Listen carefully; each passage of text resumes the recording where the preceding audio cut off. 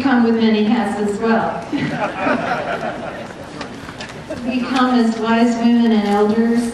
We come as concerned mothers and grandmothers, and we feel very connected to the hardships of the people in Fort Chipewyan, for whom the bell tolls. It tolls for all of us. And the first thing we're going to do is a chant that underlines how we're all in this together.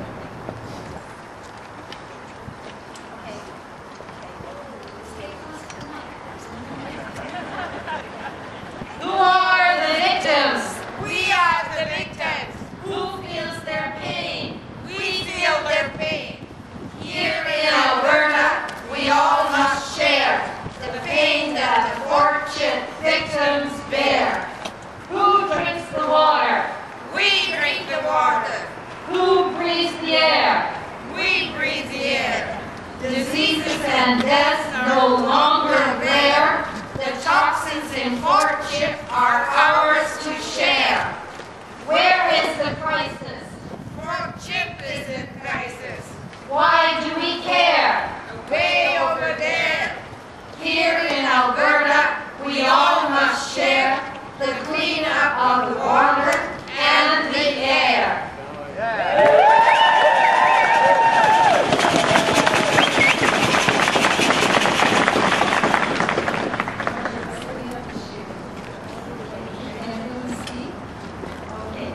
This is a song that was written too many years ago, and we always hope to retire these protest songs. They keep coming back more and more relevant as the years arrive. There's a country that we all call ours, and its beauty was endless to see. Its forests and rivers and valleys was a place we all wanted to be. So First Nations were treated so badly, and we were blind to their plight for so long. And we robbed them of lands, trees, and rivers in exchange for a blanket and song.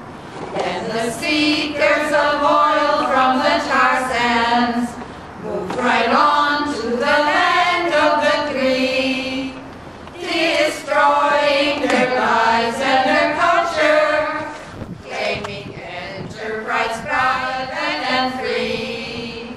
Now the forests are being denuded, the fish are polluted and killed, but the profits get bigger and bigger, and oil companies' coffers are filled. We are all told that this is called progress. We are warned not to dare say it's not, or we will be labeled subversive and part of a communist bloc.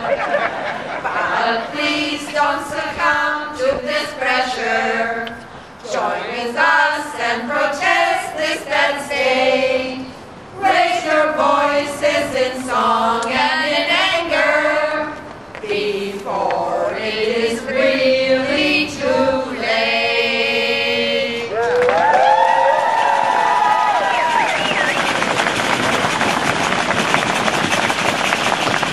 As I was listening to the speakers who came before, a comparison came to my mind.